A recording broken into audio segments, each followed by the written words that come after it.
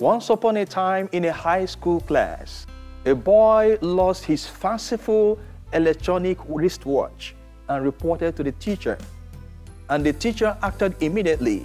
He asked all the students to face the wall, to raise their hands and to close their eyes while he searched through their pockets. At the end of the search, he found the wristwatch in someone's pocket and returned it to the owner. The students were waiting for the teacher to reveal who the thief was, but he said nothing and continued his lessons. 30 years later, a preacher was at the airport waiting for his connecting flight when he saw someone he remembered from his high school, a teacher in his 70s. He approached him and greeted him and asked if he could remember him. But the teacher said no. So this preacher said to him, "Sir, do you remember one time in your class when someone's wristwatch was missing and you had to search through our pockets? I was the one who stole the wristwatch. Surprisingly, you did not expose me. You did not even say anything to me. Rather, I found in my pocket, when you took the wristwatch, you left a note and some money. And the note read, 'Never steal again. Use this money to buy a wristwatch for yourself.' Sir," the preacher continued, "that event changed my life. I never stole again to this moment. Before I graduated from college, I became an evangelist and a preacher." Responding to this story, the professor laughed and said, "I surely do not remember you. I know very well that I found the wristwatch in someone's pocket. But let me tell you what happened. Before searching, I wrote the note and I attached the money. But when I was searching through your pockets, I closed my eyes. And even when I found the wristwatch in someone's pocket halfway during the search, I did not stop. I continued until I searched everyone." What can we call what the teacher did to the high school boy? Simply put, that was mercy. Mercy gives us what we do not really deserve.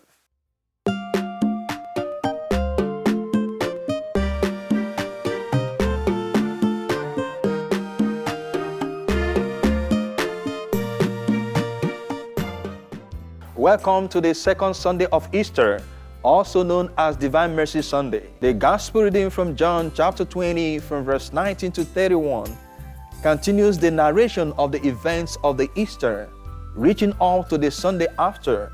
Appearing to them 8 days after, our Lord Jesus Christ again said to them, "Peace be with you."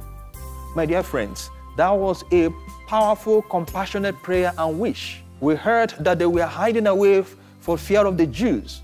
But the truth is that the Jews were not after them. They were hiding away because of their guilt, the guilt of their disconnection, the guilt of their disenchantment, the guilt of their estrangement of the Master. All of them ran away. They deserted the Lord and left him at the most vulnerable moment. Consequently, they lacked peace. And Jesus knew quite well they needed peace. And that was why he showed up again to wish them peace. Remember that God will supply all our needs according to his riches in glory in Christ Jesus, as we see in Philippians chapter 4, verse 19. We are all conversant with the doubt of Thomas, who wanted to see the nail points in the palms of our Lord Jesus Christ and the lance mark by his side. But the truth is that it was not only Thomas that was doubting what was going on. The resurrection of our Lord Jesus Christ was an incredible event in the thinking and perception of the apostles. They saw him arrested. They saw him beaten.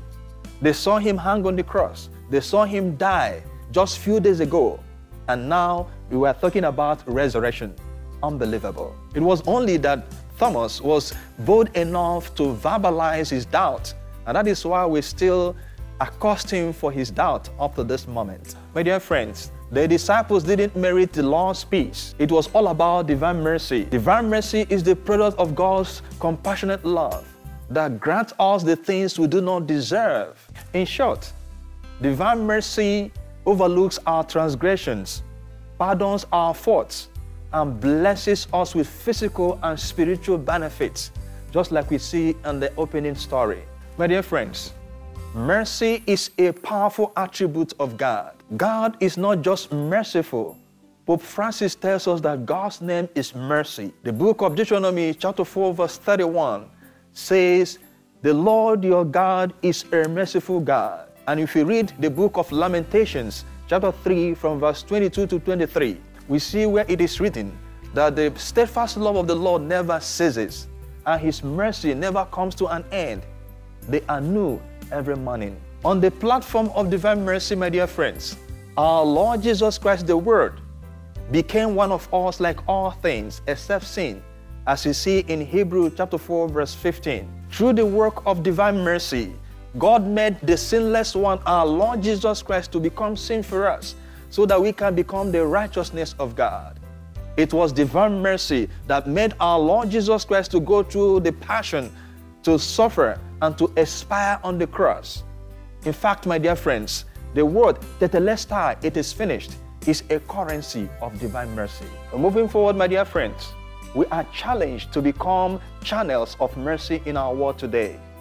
If God our Father is merciful, we cannot afford to be unproductive of mercy.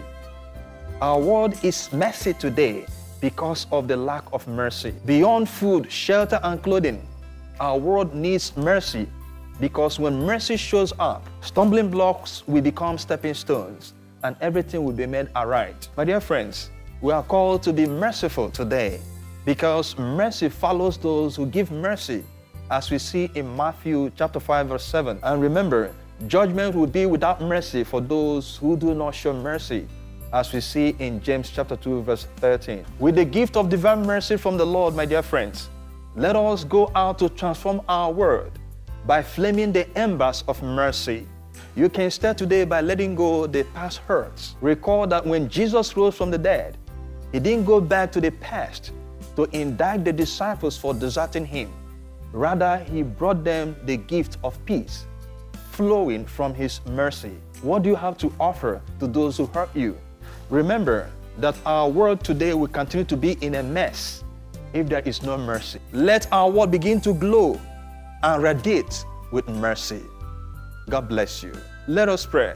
You aspire Jesus, but the source of life gushed forth for souls, and the ocean of mercy opened out for the whole world.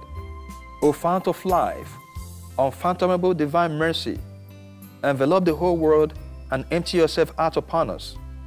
O blood and water, which got forth from the heart of Jesus as a fount of mercy for us, we trust in you. O blood and water, which got forth from the heart of Jesus as a fount of mercy for us, we trust in you. O blood and water, which got forth from the heart of Jesus as a fount of mercy for us, we trust in you. Eternal Father, in whom mercy is endless, and the treasure of compassion inexhaustible, look kindly upon us and increase your mercy in us, that in difficult moments we may not despair nor become despondent, but with great confidence submit ourselves to your holy will, which is love and mercy itself. Amen. May the Almighty God bless you, the Father, the Son, and the Holy Spirit. Amen. Happy Divine Mercy Sunday.